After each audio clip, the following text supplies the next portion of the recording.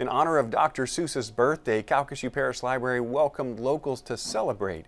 KPLC's Emma Ortling takes us to the Central Library in Lake Charles for a closer look at all the fun. Today a celebration, a birthday you say. Dr. Seuss was on display. Hundreds attended, a fun time for all. Reading and cake, his books lined the wall. More than 60 books he wrote and drew. 6 million copies, multiple languages too.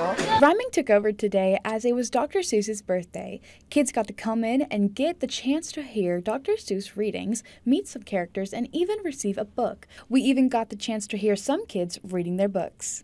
We can get exercise.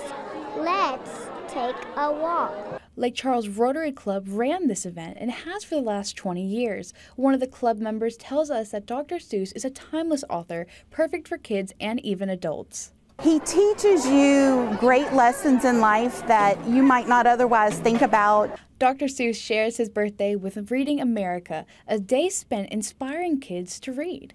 I think personally that it's the one book